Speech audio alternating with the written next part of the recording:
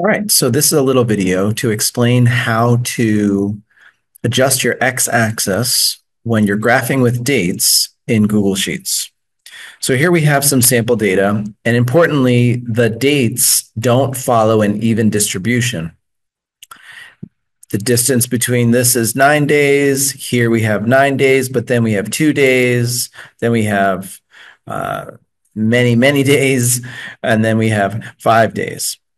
Here's our data. It's just sample data moving up incrementally. What would normally happen when you go to insert a chart and you specify a line chart, Google Sheets doesn't know how to handle this. So we're going to make sure that the x-axis is C and that this is our x-axis.